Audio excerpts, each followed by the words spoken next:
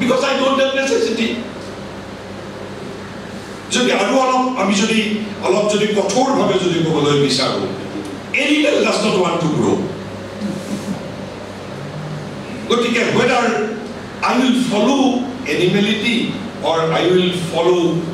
আমি মানুহৰ চৰিত্ৰ, মানুহে যিটো অনন্ত সম্ভাৱনা ভাৰতবৰ্ষই কৈছে, পৃথিৱীৰ আন দেশে কোৱা নাই, ভাৰতবৰ্ষই কৈছে man can even become Brahman. পৃথিৱীৰ বহু কিছুমান আদৰ্শবাদৰ বাবে, ধৰ্মৰ বাবে it would be a blasphemy যে ভগৱানৰ মহত্বৰ প্ৰতি অপমানসূচক কথা হ'ব পাৰে এয়া, কিন্তু ভাৰতবৰ্ষই কৈছে ন, ভাৰতবৰ্ষই অদ্বৈতবাদক বিশ্বাস কৰে, কৈছে অখণ্ড মণ্ডলৰ কথা কৈছে, we are all related, we are not separate human being. যেনেকৈ আনন্দৰ ক্ষেত্ৰত গ'লে হিউমেন আনন্দ আৰু ব্ৰহ্মানন্দৰ মাজত there is only difference of quantity only, ঠিক এইধৰণে মোৰ আৰু ভগৱানৰ মাজত পাৰ্থক্য কিমান, I am right now part of divine. গীতাত কৈছে মানুহ কোন, মম এব অংশ সনাতন, মাই পোৰ্শন ইটাৰনেল, মই কোৱা নাই, গীতাত ভগৱান শ্ৰীকৃষ্ণই কৈছে। গতিকে যিকোনো অংশ কেন বিকাম ফুল, যিকোনো অংশ, এইটো বিজ্ঞানে স্বীকাৰ কৰিব লাগিব। সেইকাৰণে ভাৰতবৰ্ষই কৈছে মেন কেন বিকাম দেৱতা, man can became even ব্ৰহ্মণ, man can became even ultimate truth. This is our destiny, this is our mission. To that we can ascend. And for us, why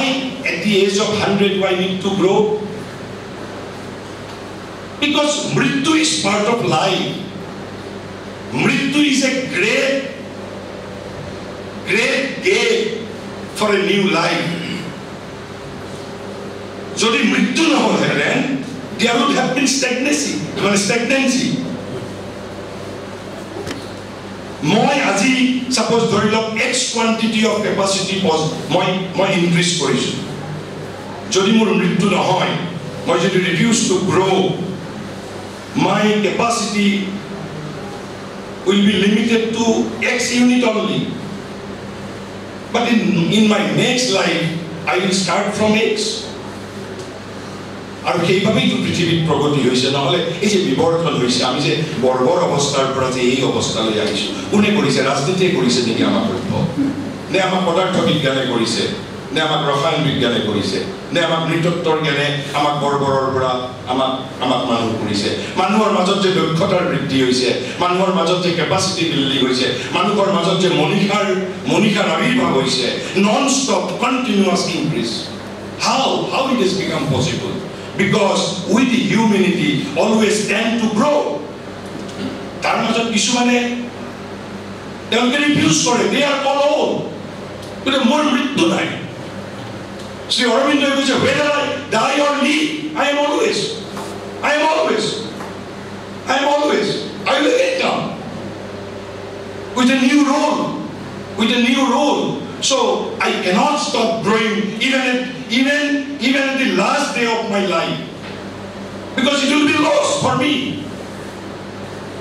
আৰু সেইভাৱে কৈছে যে শাশ্বত যৌৱনৰ গোপন ৰহস্য। মই আপোনালোকক অনুমতি দিয়ক, মই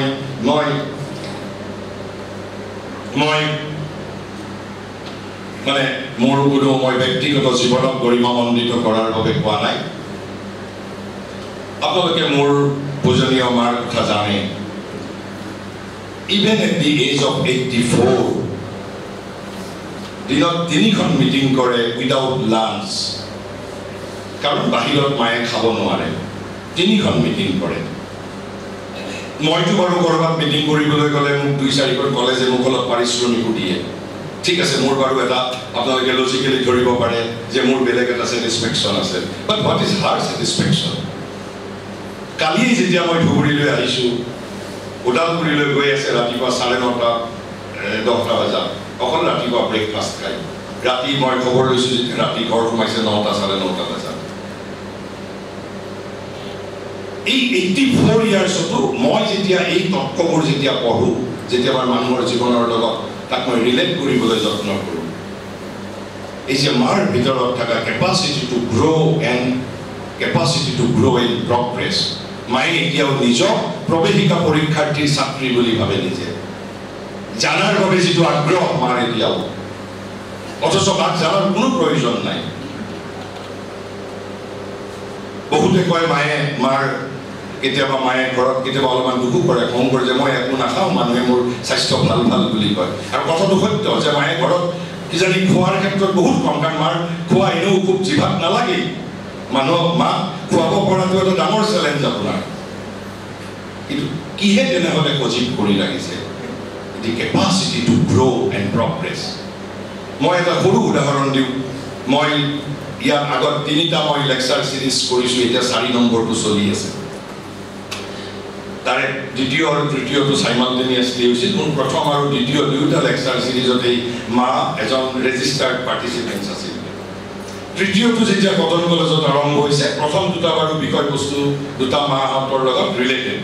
এটা আছিল গীতা এটা আছিল ভাৰতীয় সংস্কৃতি স্বাভাৱিকভাৱে মাৰ আকৰ্ষণ আছিল আৰু তাত ভাষাও আমি অসমীয়া বাংলা ইংৰাজী তিনিটা ভাষাতেই মই ব্লেণ্ডিং কৰি বক্তৃতা দিছিলোঁ এইবাৰ কটন কলেজৰ যেতিয়া পঞ্জীয়নৰ প্ৰক্ৰিয়াটো আৰম্ভ হৈছে মা তেতিয়া মোৰ জ্যেষ্ঠ ভাতৃৰ লগত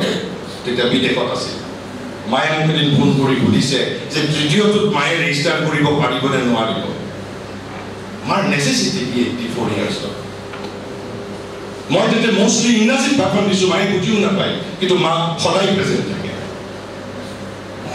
মায়ে একেবাৰে সেই মাছৰোকা চৰাইৰ দৰে মানে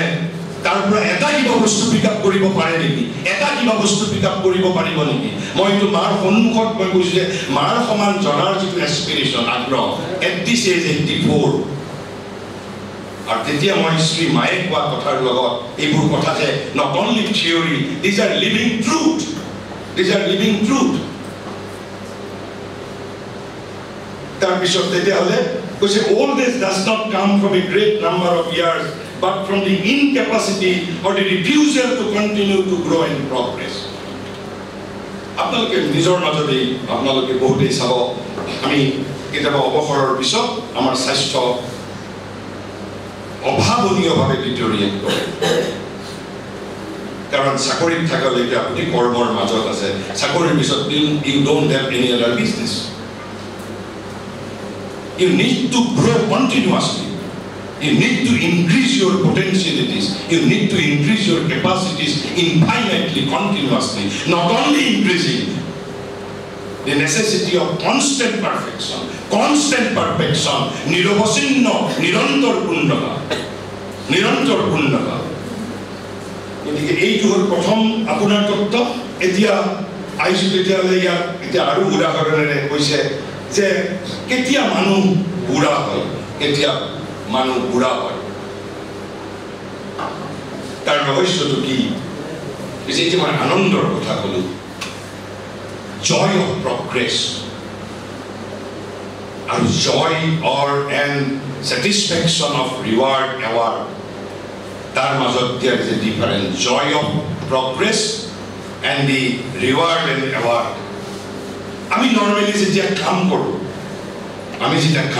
আমাক যেতিয়া সমাজে স্বীকৃতি নিদিয়ে আমি অলপ ক্লান্ত হওঁ এবাৰ তেতিয়া we get fatigued why because we are not driven by joy of words we are careless about ananda we only want to satisfy our desires we don't care about ananda please joy we care only about pleasure and satisfaction pleasure too it's a subordinate concept of ananda but pleasure is related to physical যেতিয়া শৰীৰৰ যিটো আনন্দ that is called pleasure যেটা শৰীৰৰ পৰা যেতিয়া আমি emotional আমাৰ যিটো Deloitte it is cold satisfaction যেতিয়া আপনি ভাল কবিতা এটা ট্ৰান্সলেট কৰিব পাৰিব আনে শুনক নুশুনক কবিতাটো পঢ়ি থাকি আনন্দ পাওঁ that is called joy আৰু যেতিয়া আত্মাই আনন্দ লাভ কৰে that is called bliss so there are 4 words pleasure satisfaction happiness joy, please, 5 words. সব বস্তুৰেই আপোনাৰ তলৰ পৰা সবৰে প্ৰমোশন আছে সব বস্তুৰেই কৈছে যে when one has made an effort see my name is oh well I made an effort now I should get the reward for my effort I should get the Padma Bhushan I have established 50 universities I have established 50 hospitals now I am the most deserving individual for getting why because in fact it is because there is not that joy of progress because you don't have any concern for progress and growth যদি আপোনাৰ এই যে আপুনি 50খন hospital স্থাপন কৰিছে 50খন hospital স্থাপন কৰাত যদি আপোনাৰ হিডেন এজেন্ডা যদি গ্ৰোইং এন্ড প্ৰগ্ৰেছিং হ'লেহেঁতেন আপোনাক ভাৰত চৰকাৰে পদ্মভূষণ নিদিলেও you would have been joyous this is the inner fact যে আমি রিকগনিশন না পালে অ্যাওয়ার্ড না পালে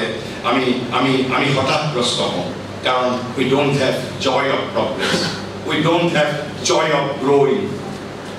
আমার এইবিলাকৰ লগত আধুনিক মানুহৰ অন্তত মংগলত সাং পাতিব খোজা আধুনিক মানুহ that don't have any relation because they are progressive human being then the joy of progress imagines that even if you have realized the goal you have put before you take the goal we have in view if we realize the joy of progress says but this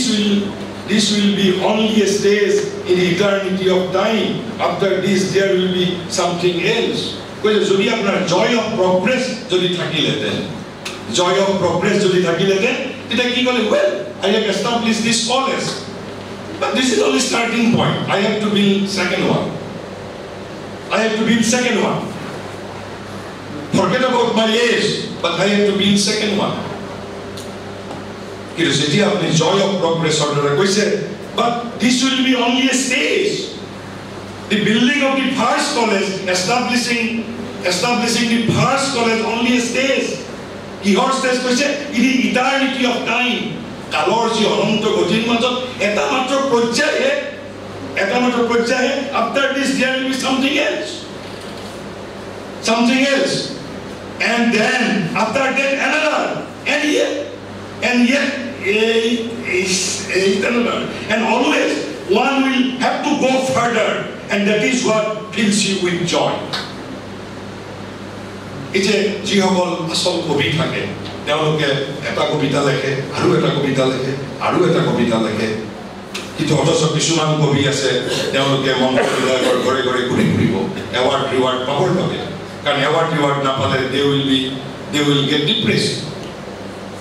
কিন্তু যিজন প্ৰকৃত সাধক তেওঁ এটা কবিতা লেখাৰ পিছত ক'ব এইটোতো হৈ গ'ল that was only stage in the eternity of time আৰু এটা কবিতা লিখিব লাগিব মই তাতো সন্তুষ্ট নহয় আৰু এটা লিখিব লাগিব তেনেহ'লে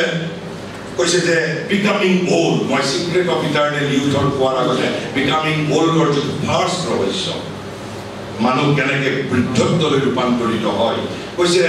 while the idea oh now I can sit down it is finished I have established 5 universities I have realized my goal I am going to enjoy now what I have done